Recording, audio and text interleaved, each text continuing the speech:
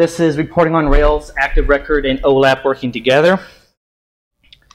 My name is Tony. I'm one of the senior developers at Moby. I'm on what we call the billing and reporting team.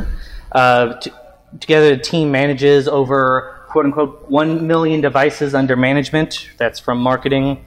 I don't know if that's true, but I was told I could say that. I've had about 7 years experience with Rails, 10 years total with the professional web development. So at Moby, what I essentially do is I take billing data from carriers, call center tickets, various orders from end users, shove them into Postgres, throw in a dash of magic, and eventually out comes pretty charts and graphs. So today what I'm going to talk about is what exactly is reporting. And believe it or not, there's actually a series of standard industry terminology to describe reporting, specifically OLAP, which I'm going to get into later. And when you work with reporting, you actually have to organize. You have to think of your data slightly differently. You can't just throw everything into 5 different tables and hope they all glue together just fine, and hope that your queries don't take 5 minutes to run if you want one single number out of it. And taking all this terminology, how to set up your data, how much can Rails get to you out of the box, pretty much. So for this, since we're talking about Rails, we'll use a blog as an example. Let's say you're a lead developer for a company called Medium. It's a blog site like Medium, only better. You have a pretty large amount of users, a crap ton of blog entries. Each blog can have more than one author. You have users leaving comments, / trolling, whatever you want on that. And this is what a typical blog as a service site might look like. You have main blog object, users, which double as comment leavers and blog writers. Users can rate blog posts. We track who views each blog every time for basic analytics. Blogs have categories, posts have categories. It's very, very basic Rails app, pretty much. So it'll eventually happen. It'll happen to most Rails apps, I think, as companies grow. Bosses will come to you and say, hey, we have a lot of data. I want to know more about it. Create a series of, the dreaded word, dashboards for various users to see this data and make decisions. In this example, we're going to make a couple dashboards, one for the authors and one for the owners of the site. Blog authors would want to see, how their blogs are doing, who's viewing them, how many posts are each of their authors doing, which one's more popular, which categories are pulling more views in. And oh yeah, they can take those dashboards and add a little extra slicing and dicing in their whim, pretty much. So where exactly do you begin? You have a very simple Rails app with a bunch of data, and you need to set it up in a way where you can churn out charts and graphs on a whim, pretty much. Well, first you have to understand what reporting actually is. So in this case, data is stored in our relational database management systems. Completely worthless to everybody. Humans cannot do with any data. It's just all numbers, it's all strings. You spit out all the blog posts in an Excel sheet, hand it to someone, they have no idea what to do with it. What we can work with is information. The idea is reporting turns data, which is useful to computers, into information in which humans can actually understand and make decisions with. More specifically, reporting answers questions. So what kind of questions? Well, it depends on who's actually viewing reports. So here's a couple examples for the owners of our blog site. We have 50 categories. How many blog entries are being made for each category? Or, how many more users are we getting month to month over the past quarter or so? And also, which posts are, the most active ones? Which ones can we maybe promote to the front of the entire site to get more traffic through that way? And blog authors obviously want to know more information about their blogs. They want to know, I've made 20 blog posts from these 3 categories. which category of type of thing I talk about is more popular compared to the other ones. Or if you have a blog with 5 authors, which one of my authors are actually cranking out more content than the others. This is what reporting answers essentially. And I would say the biggest key when designing or implementing reporting into a website is get the questions you want to answer up front. Otherwise, you are left in the dark, basically throwing spaghetti at the wall. Hey, maybe they want to know about this. Maybe our users care about this. No, figure out what you actually want to answer first before you really dive into anything. So that's great. We know what we want to ask. We know we want to do reporting. So how do we do it? Well, one of the more common ways of reporting is implementing OLAP, Online Analytical Processing. Big, long definition, business intelligence, analytical calculations, scary stuff. With OLAP, commonly, all of the data in various databases, various sources, are combined in what's called data cubes. Commonly, they all live in memory, so you can have gigabytes and terabytes of data pre-set up, all shoved into memory for quick querying.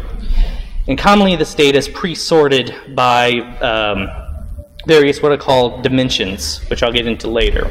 So, for example, for an OLAP warehouse for sales data, you would have pre-built stuff for a buyer has bought these many widgets over this period of time, broken down already by period, by date, by month, by quarter, by year, already set out. And basically, commonly you report on stuff month over month over the past year. Commonly you don't report on up-to-the-minute information. OLAP is essentially everything said and done. Here's the result from the previous period. You can use basically other analytical tools to project where sales are going or wherever you want to do with that information. And commonly you're dealing with aggregate information, so counts, maximums, minimums, who's my most active sales guy compared to the sales guy that's doing nothing, etc., etc. That's great, except OLAP is expensive. Commonly you think OLAP, you think of features in Oracle or MS SQL, various other vendors. We don't want to do that. What we can do is use our OLAP, Relational Online Analytical Processing, which is great because this is OLAP built for databases. It talks to databases not in some weird language, some weird what-if scenario that you have to format, but in queries. Everyone essentially understands SQL. And everything is already organized in your tables with your relations that Rails sets up for you. And what's kind of nice about our OLAP, unlike regular OLAP, is you can work on both what is called transactional data and warehouse data. Data that is essentially shoved into the corner, accumulates over time, so you can see past month, years, or whatever you want, in current day stuff. So orders coming in right this minute, support tickets coming in right this minute. Our OLAP has the ability to basically use reporting functionality for both types of data. And commonly, you want to organize your data in what's called a star schema or snowflake schema. I'll get into that a little bit later, but that is the overwhelming drive to organizing your data for it to work well with our OLAP, or work at all with it for that matter. Before I get going, a couple notes about how we're going to set this up in a Rails app is we don't want bloat. We want to answer a question, a single question. How many blogs per category were made over the past 30 days? How many comments were left yesterday for this one blog, for these sets of blog entries? We want to use ActiveRecord, but we don't want ActiveRecord stuff back. ActiveRecord is a pretty heavy library, and if all you want is a count, there is no reason to have an entire object loaded into memory like that. Also, you don't want, because a ActiveRecord object is essentially one row in a table, you only care about one column out of it, really. So there's no reason to load the entire row up, for example, as well. Instead, what we want is something very generic, something that anything can act upon, in our case, an array of result sets from the database. What's nice about that is a simple Ruby object. You can JSONify it or do whatever you want with it. Shove it into a nice charting framework for your front end. Works pretty well. So, class time. Here are all the terminologies that OLAP essentially functions with. There will be a test after this, so get your notes out. We're going to go through all of these. The idea is we're getting into the realm of business intelligence, which is different from the day-to-day terminology that you work with. What's nice is there's commonly an OLAP term maps almost one-to-one with a SQL term which matches up with a Rails term. So we're going to start with a fact table, or I've seen some papers calling them fact models. I prefer fact model personally. A fact model is your starting point for your entire report. It's basically comprised, it is the main table where most of the information that you want lives. Or you can easily go from that table to something else very quickly to get the information that you want. A fact table typically is comprised of numeric columns, so price for a sale, various IDs for other tables or basic relations. In SQL land, this is the from clause. So you're going to select account from something from your main table, essentially. In Rails land, this is your ActiveRecord model, because that is the base of any query that ActiveRecord runs, is the model. So two quick questions you want to answer. In this case, you can get your fact model very simply out of by saying, what are you reporting on? You're reporting on blogs, you're reporting on posts. You have a blogs table, you have a posts table. Those are your fact models where you start with. Dimension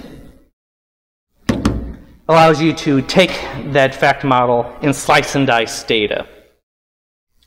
For example, in a sales data warehouse, a sales rep for the sale is a dimension. Group stuff by a sales rep. Find sales only done by this specific sales rep. The date of the purchase. You want to see everything from the previous month. Let's see here. Or another example is show me, various orders that are in these specific states. Group them by state. How many are in these states? We have 5,000 orders stuck in pre-processing. Maybe we should look into that. Or majority of our stuff is in basically the finalized state, while we have this big backload of finalizing orders, and everything else is getting backed up. In SQL land, a dimension is commonly a join plus a group by, especially if you're in Postgres where you have to follow the SQL spec. In Rails land, this is any has one or belongs to relation in your model, or a regular attribute. You can group by a column on the fact model, for example. Or you can group by a user from a relation, group by their username, for example. So using these two questions, our dimension is category. Commonly, when you ask a reporting-esque question, look for the keyword by. So I want to see, all my orders grouped by sales rep. I want to see all my posts grouped by the blog's authors, for example. Inside a dimension, we have what are called a hierarchy. This allows you to drill up and drill down through various bits of dimensions. So, for example, I want to see all of my sales, by the individual. So show me all of the sales broken down by the date that they were ordered. Great. Now group them by month. You're going a step up in the dimension. Now group them by quarter. Now group them by year. And you can go back and forth as all you want. Using an example in Moby, you could say, show me all of my lines of service grouped by the model of phone. That's the lowest level. So your Samsung Galaxy S7s, your iPhone 6s, iPhone 5s, those individual models of phones would be the lowest level of a dimension that you can group by. Then you move up to manufacturer. Okay, show me all my Samsung and Apple devices. OS, show me Android and iOS. Wireless technology, CDMA versus GSM, etc., etc. The dimension hierarchy, basically you define a way for people to go in to the most detailed in group or pull back out to the highest level you can.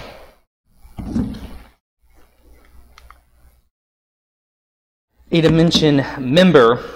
So if you group by a sales rep, in this case on the fact model will be like a sales rep ID, great, you have a count and a number, the foreign key. Another count and a foreign key, that's great. That tells you absolutely nothing to a human. Instead, what dimensions implement are what called members, or Moby calls them labels.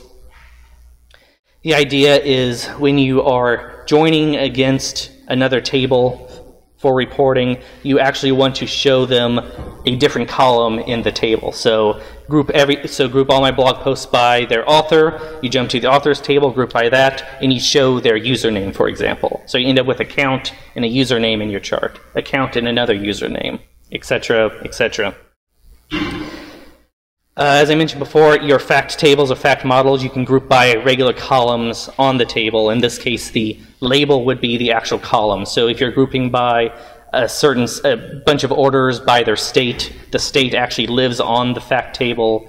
That is also the label. So you see count opened, count closed, count in process, etc., etc.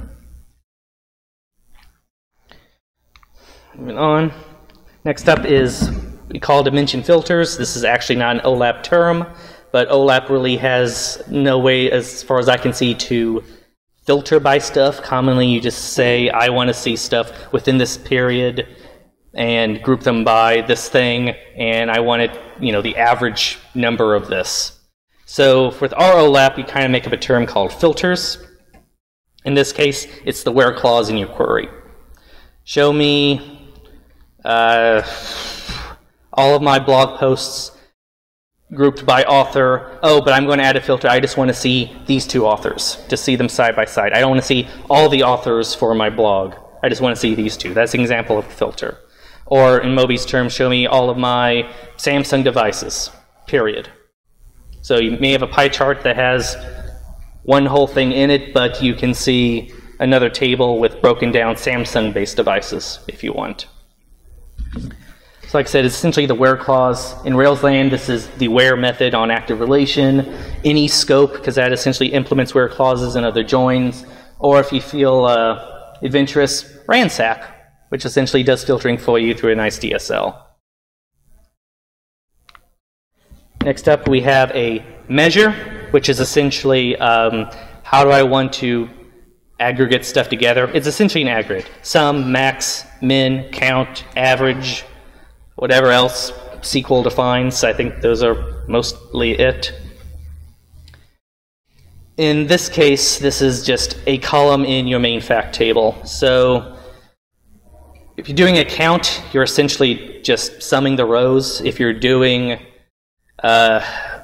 total revenue generated, you go through your sales table and you sum the price column. So in this case, the measure is the price column and you're summing by it. And a metric kind of glues this all together. A metric is basically the report, the thing that you actually want. It is your question that you're answering. In this case, it's the entire query for SQL. For Rails, it's model.join.where.group. Whatever you want. So it's the entire thing. It's the entire question that you want to answer. Notice I kind of double underlined these because a metric by itself could be total number of blogs, period. Or a metric could be total number of blogs by category. You're technically answering you could answer two different questions by this. You could use one metric as a base and then tack on a dimension later on if you want. So to glue this all together, fact table, dimension filter, measure, metric, how many comments, so that is what your column that you're focusing on with the aggregate. Posts, that's your fact model, that's the main table you're looking at. Created today, that is your filter. grouped by the categories, the post category will be what you're grouping everything by, and the whole thing is the metric that you're actually running. Yes, Garrett? Tell me for your slide, the colors are, there's two shades. Some are pretty close. Yeah, I ran out of color, and I wanted to... This is red, this is orange, this is red, this is orange. Oh. You guys typo on the slide, so I mean that's... Okay. How many comments were left on post created today? Oh, all right. You can tell I didn't rush this at all. I think it's been good. I just Yeah. So before we move on, we went through a lot of terminology. Any quick questions right now? What the hell I'm talking about? No? Okay, good. So what's a snowflake scheme? I mean, like, I understand what a star is, right? When you say star versus snowflake, I'm not familiar with that. We'll get to that. Yes. Yes. All right, so all of this reporting and all these OLAP terms don't really work with relational databases unless your data is in what's called a star schema. Now, most of your Rails app are already more or less implementing star schema. It's a common design pattern for data warehouses, and it's built so your reports can be quick, especially if you index properly. The idea is you have all your questions you want to answer, you figure out your fact models, which happen to be your existing models, and you want to set up your fact models so they can quickly reach out to other tables to help answer questions. So like I said, your fact model holds the core information of your report in it. So a sale, a bank transaction, a blog post, a line of service. And the fact table commonly holds all the foreign keys that will reach out to any dimension that you want. And it can also hold the non-foreign keys for grouping by actual columns on it, so like a state or a cost center, that if it lives directly on the table, you can use that. That is essentially star schema. I'll get next slide has a chart to describe it a little better. The other option is snowflake schema, which is basically star schema with more stuff tacked on at the end of it. So for example, you have a sale that has a location. You could, within star schema, have a table of every combination of every city, state, country combination known to man. That foreign key lives on the fact model. However, you would kind of get a lot of duplicate data. You have a lot of cities from Indiana, you have a lot of cities from Illinois, etc. So what Snowflake will do is say, all right, you jump to the lowest level, which is city, and then city has a state, and then the state's table has a country. So imagine a star with your tables on each end. I'll show you. Jump to one table, then you would jump to another table and jump to another table. So the end result is this graph would look like a snowflake, essentially, with a lot of branches coming out of it. I personally am not a fan of snowflake schema. I prefer star because it's a bit more straightforward. Here's the base example of it. Your fact table is in the middle, so posts, line of service, sales, whatever have you, and it reaches out to any dimension table that you actually want to work with. Direct one-to-one relation. In Rails land, this works essentially with any belongs to or any has one relation. It does not work pretty much at all with has manys. To understand why, you have to understand how SQL works. If a blog post has many comments, it's very difficult to ask, hey, what is the count of blog posts that have a comment with the word dog in it? The problem is the way SQL works is it'll join to the comments table, and if a blog has more than one comment, and if a blog has more than one comment with a dog matching in it, you will typically get back duplicate blog entries. So your counts would essentially be skewed. The way around this is to throw a distinct on your select statement, but that can commonly screw up the rest of your query as well. So the general rule is if it's a has-many relationship, it really can't be a dimension. There's certain ways around it, but it kind of gets a little messy. Another point is your dimension tables will have a lot of information where you can actually drill down into. So using Moby as an example, we have a line of service. A line has a plan device, carrier count, and we'll say a status, if status lived on its own table. And your device has all the information to drill down from lowest level to model all the way up to technology, essentially. So your device table has those columns with all that information on it. The carrier has the basically a name for the carrier. So AT&T, Verizon, that is your dimension label or dimension member. So when you get a report of all your lines all your lines broken down by carrier, you see AT&T, Verizon, the actual names. That doesn't actually live on the line. The line just has the carrier ID on it. Does that sort of make sense? Straightforward, okay? Using our fictitious companies example, we have a post. Post belongs to a blog, has a status, has an author, has a category, and has a date that it was posted. The date doesn't live on the post, by the way. A date is an actual table. So why? This is called date dimensions. This is a trick where you can, instead of having a post@date column, you actually have an ID that talks to another table that has all the dates on it, from the beginning where your company was founded to maybe, let's just throw 20 years in advance. One row per day of the year. That row has the date, the month, the year, the day of the month, the quarter, the day of the week. What does this do? This is drill down information. You can go from show me all my blog posts from broken down by day to show me all my blog posts broken down by year. One join, you group by a different column at that point. The only other option would be to store all your information on posts, and that can get a little messy. It's much easier just to do a jump. And if you're crafty with your ID column in your date dimension table, the ID can be a very nice pattern to just look at the date, and so you don't actually have to join against anything if you want to look directly on the table for any information. Does that make sense why you would want to have your date stored as a separate table and act as a regular relation instead? Okay. Great. So we learned a lot of terms.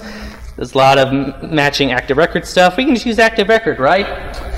Well, ActiveRecord does provide all the information needed to form ROLAP queries. It knows about relationship information, so your has, ones, belong tos. It knows how to group stuff together. It can filter stuff, your scopes, where, and any other gem you want to throw on top of it. And you can select out specific columns. You can use select, you can use pluck. So this should be great, right? Except for a couple things. Remember, we don't want actual ActiveRecord objects back. So we're essentially having ActiveRecord build a query for us and just run it. And ActiveRecord does have a couple limitations to just flat out building a ad hoc query willy-nilly.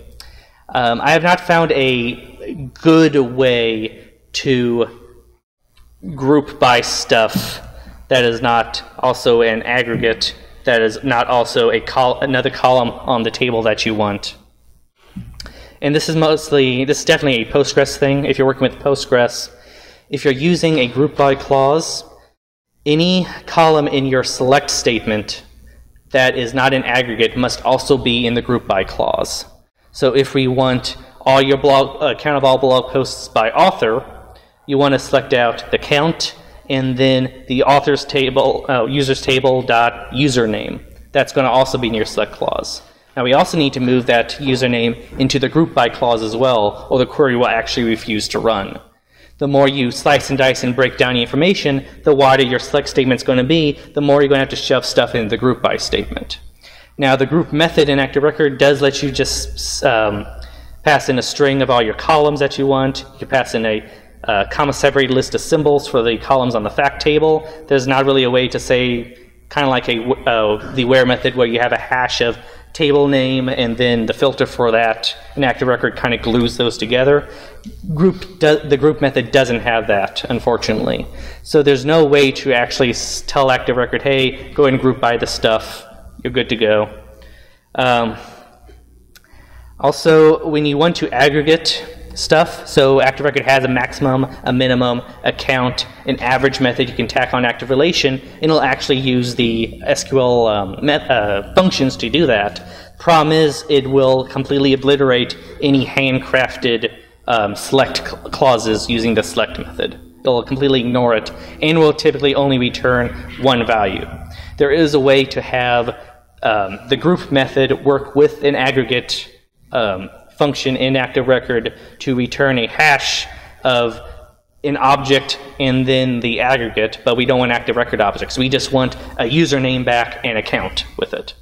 So that doesn't really work. And there's not really a way to store pre-built queries with ActiveRecord. You can shove stuff, yes, you can totally shove stuff in the table, but there's no way to go back here where we just stash, I want to give me the total number of blogs, and then later on, oh, I just want to tack on a group by category. ActiveRecord really doesn't have a way to do that. You can store pre-built, you can start storing active relations in a query and then conditionally tack on a group by if you want to, but there's no way to just reach into a pool and quickly grab something out.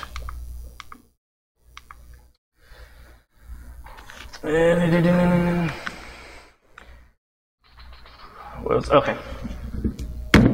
And I'll jump down to the last bullet point. There's no way to whitelist what your user can filter from with ActiveRecord, really. It's best you can throw a pre-built form in and manually build a where clause, or manually shove it into ransack. But there's no way to say, oh, we don't want the user to filter by this because, one, we don't have an index for this column, the query will be hella slow, or it actually doesn't make any sense. So what can you do? Well, you can use hard-coded ActiveRecord queries, not very dry, and if you want to combine dimensions and filters, you're going to be in if statement soup, pretty much. You can write a query yourself, well, where you just say, hey, ActiveRecord, I want to group by this, I want to filter by this, build me a query. Problem is you can end up dirtying your models that way, because you would need to extend ActiveRecord to describe what can you group by, what can you filter by, and ActiveRecord's already bloated enough as it is. Adding more methods probably isn't the best thing you can do for your app's slow code. Or you can switch to the Squeal gem. Squeal gem is actually built to programmatically generate queries pretty nicely through a interesting DSL. Unfortunately, at least for our app and most everybody's apps, that ship has sailed. We're on ActiveRecord. Unless you want to do a full rewrite, you ain't going to Squeal. And I don't think management will say, yeah, I'm going to need 5 months to rewrite the app so you can get your reporting, when management wants it not in 3 months. So what are your options? Well, I personally went with option 2. It's a gem I'm currently working on called Active Reporting. The idea is a relatively simple DSL that works with ActiveRecord, does not pollute ActiveRecord, where you could define this is a fact model, this is going to be a dimension from my relations, this is a filter, and it allows you to use OLAP terms to describe what you want to do in Ruby code, and it will work with ActiveRecord to generate the query for you. It's not done yet. I was busy preparing a talk for tonight, so sorry. But it functions essentially. Just not quite done yet. And like I said, it does not dirty up ActiveRecord. It effectively adds one method to the entire ActiveRecord system instead of everything. The idea behind it is similar to models. You have fact models, so app/fact models, for example. Anything that you want to be a fact model, you would define in here. By default, it will say, oh, this is a post-fact model. I'm going to assume you're talking about a post-ActiveRecord model, or you can override it if you want to name your fact model something freaky, if you're so inclined. So you define each of your fact models. You then say, all right, this fact model can be dimensioned on these things. So a post fact model you can group by blog, group by category, group by any column in the table if you want. Remember, dimensions don't have to be relations.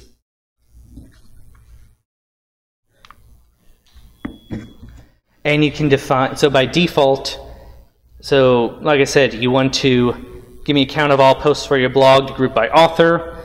By default, you need to say, I don't want integers back from my IDs. I want to know what to actually grab from the user's table. So you can define what label you want to use per fact model by default. So for example, a date dimension.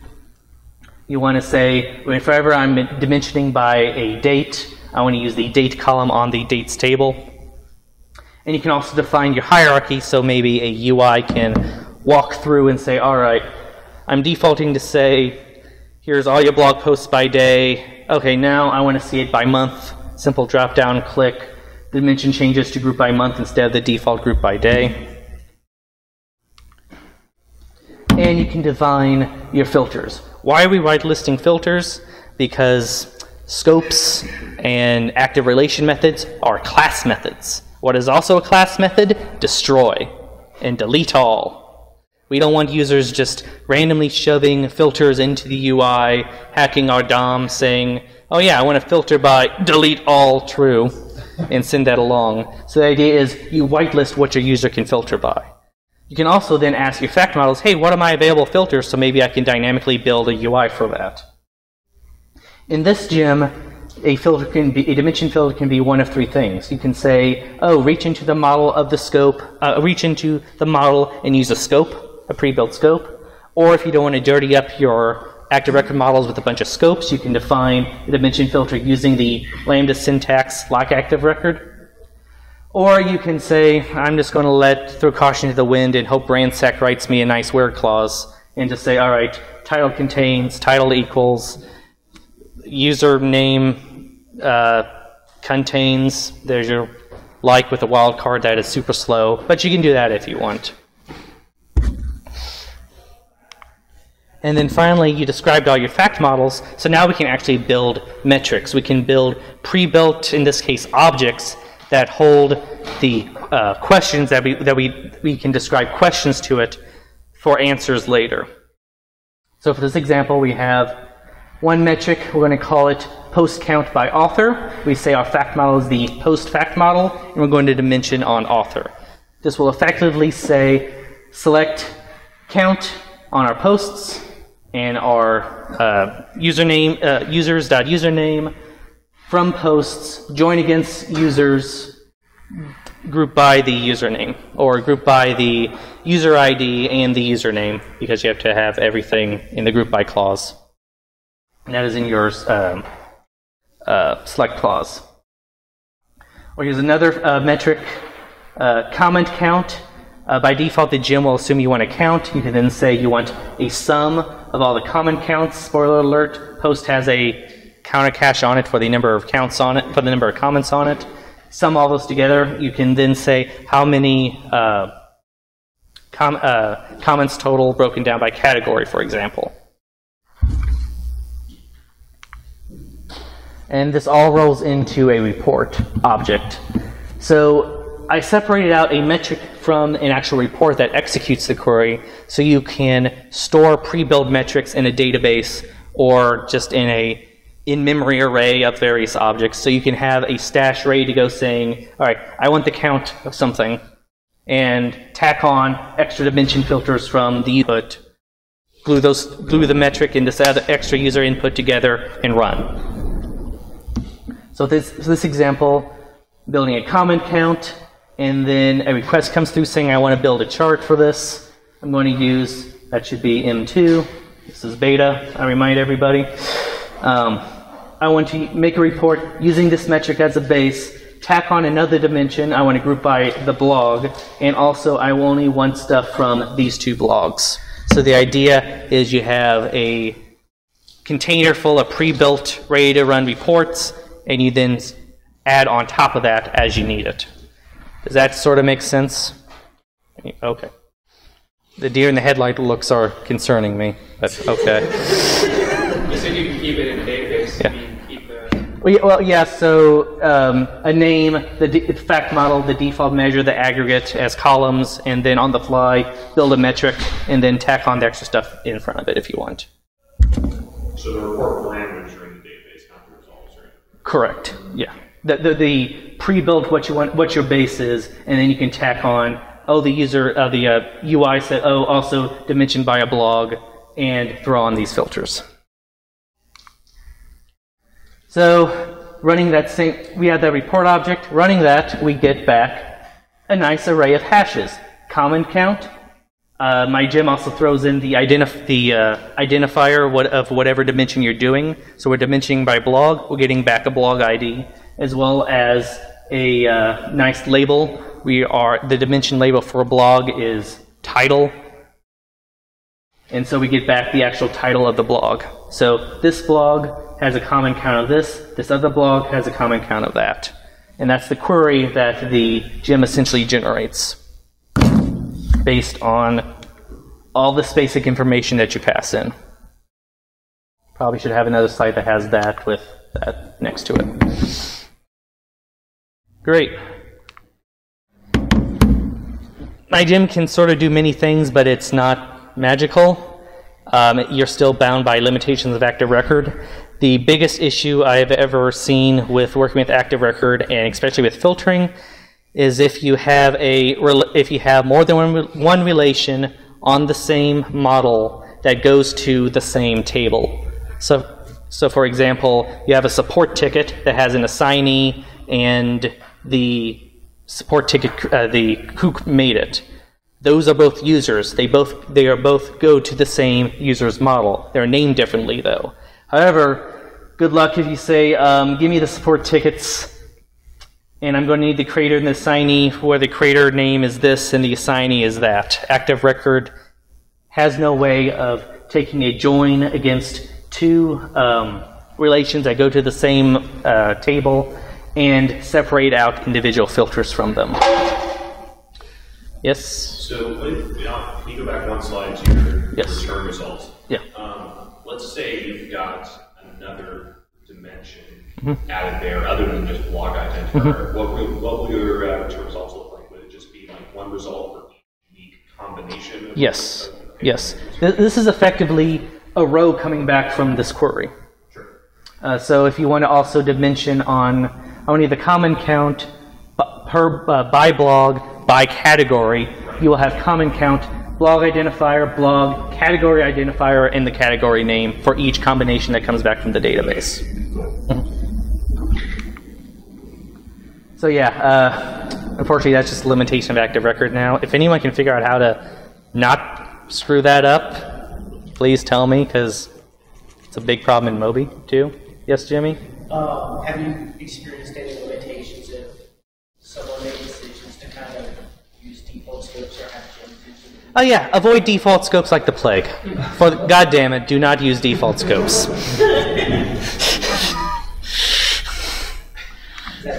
Yeah, yeah. All right. So. Yeah. So other database configurations. When you're building stuff or reporting, try to avoid doing as many jumps as possible to other tables. Go one deep and stop if possible. You can sort of get around this if you want to use a has one through to act like you're doing one jump to another table. The query will still do two join clauses, but you can at least in OLAP terms saying you're dimensioning by one thing. And keep in mind you're getting hit with another join against the database. As I mentioned before, starring Snowflake does not work with many-to-minis because of the fact you could get duplicate rows back unless you use a distinct. And I advise against using distinct because that can actually screw up your entire query. Index liberally, especially on your foreign keys. Anything that you would commonly filter by, you want to throw an index on. Also look into multi-key Indexes, if you're filtering by multiple things at the same time, your database can use one index instead of two, or none of them for that matter. Explain and explain analyze, if you're on Postgres land, is your best friend. This query is taking 20 seconds. Why? Oh, it's not using an index. We probably should add an index to something. And when you're adding indexes, your inserts will be slower. Not really slow enough for anyone to really notice, but just keep that in mind. Your indexes will grow with your tables. Look into read-only replication slaves for reporting stuff. That way you have your transaction-y stuff hitting a master, and then all of your heavy-hitting queries can hit read-only slaves that only reporting is using, and not your day-to-day stuff. Also, as you grow, look into sharding, or if you're in Postgres land, possibly separating out individual tenant data via different schemas. It'll effectively shrink the database size per tenant, so queries can run faster that way because you're working with less physical data at that point. And finally, this is great. You're eventually going to outgrow this. This works for small, medium to medium largest size databases, especially if you're reporting on the transactional data, or OLTP, which is online transactional processing. That is your day-to-day support tickets coming in, support calls coming in, orders coming in. Like I said, you can report on those, but you're basically combining, I want very quick selects with I want very quick inserts, because I'm doing day-to-day operations. And eventually, as your data grows with transactional data, your aggregates will start to slow down as well over time. Indexes help, but eventually if you get into the terabyte land of data, you may run into issues at that point. A way around that is to start actually data warehouse some of this stuff. Don't invest in in-memory data cubes, but maybe build roll-up tables for historical data. So you've had a month full of orders come in. All right, let's have a background job that goes through each one of them, sums up some aggregate information, and shove that into tables, into a larger flat table that has aggregate information pre-set up, because that information is done. Those orders are complete. You don't need to worry about them anymore. They shouldn't change because they're done. Throw them in another table, report on that. That way you have historical data, and that's much faster because you have stuff pre-calculated out. The only trade-off for that is whenever you do an aggregate, you can lose certain information because you can't group by certain columns anymore. If you're grouping by like a sum of certain financial information, and you can't group by a cost center anymore, because how do you combine those together if all you want is the final sum of a certain set of sales? That was a horrible analogy. I hope that helped any. Aggregating, you commonly will lose information, is where this comes from. So what if you've got a situation where you've got something which is basically like a roll-up table, but sometimes there are not additions to previous data, but revisions to previous data, where there's like a mistake corrected or something like that. You just basically shit out of luck at that point. Well, you would need to build the system to either blow out that section of info and re-roll it, or make it so it's, I guess, idempotent enough so you can run the same system again, and it will either create a new record or find an update in an existing one. That's the best way around it. Oh, and you find out who made the mistake and beat them. Or you kind of have like either like a policy for your application that you just kind of say like after 5 years, like you can't augment this data anymore. Right. This is the time has passed. This is history. You're not going to rewrite history. At least that's the theory behind it. And then real life happens. And then you cry. And then you rerun the script to re-roll the data. So that's basically all I have. Like I said, this is Gym's on GitHub. It functions, has minimal documentation. This presentation has the most documentation I ever wrote for how to do the gym. It's effectively what I just did. You have the gym, you make your fact models, and you go essentially. Build your metrics.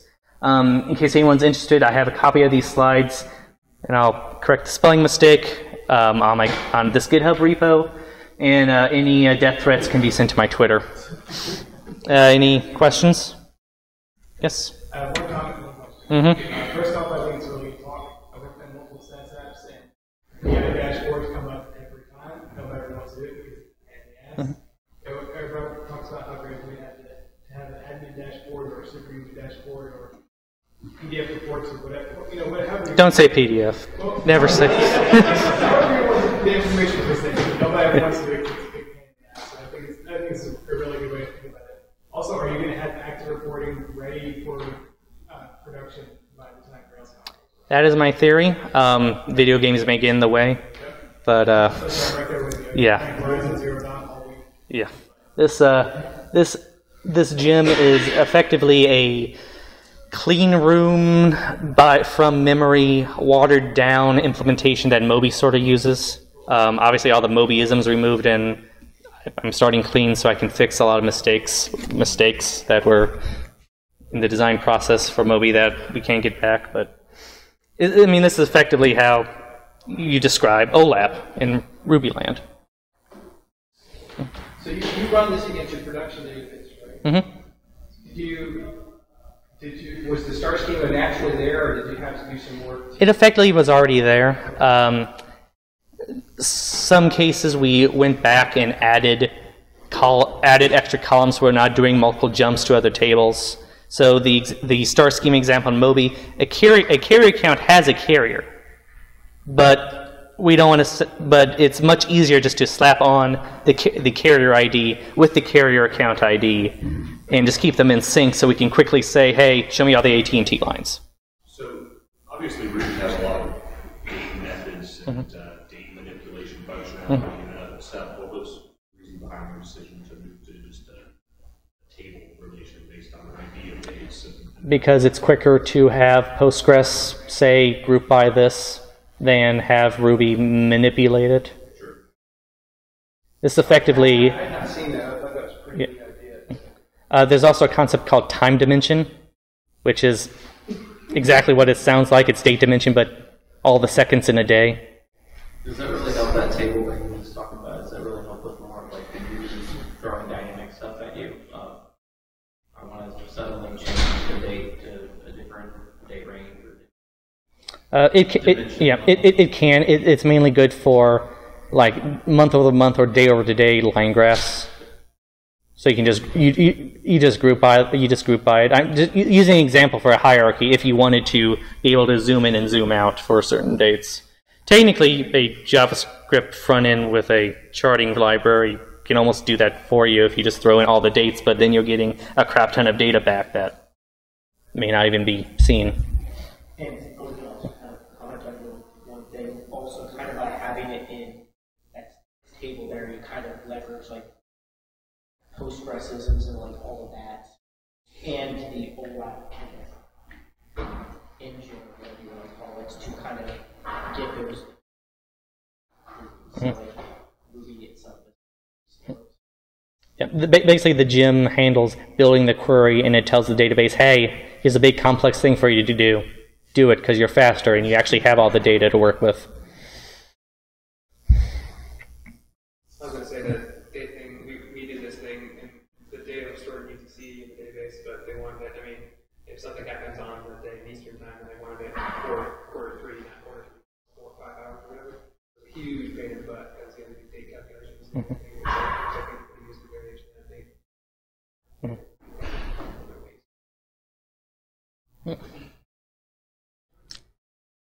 Yes, Miles? I have a question, and then I have a bad joke related to your talk. Okay. You can turn off the video now if you want. First question is, are there good resources for further reading on OLAP, ROLAP?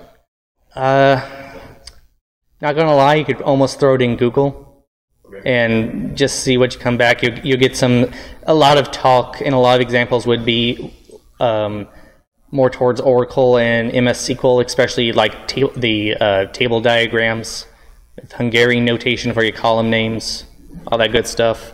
But effectively, the idea is the same. And then my joke considered, instead of active reporting, calling it star schema and Hutch?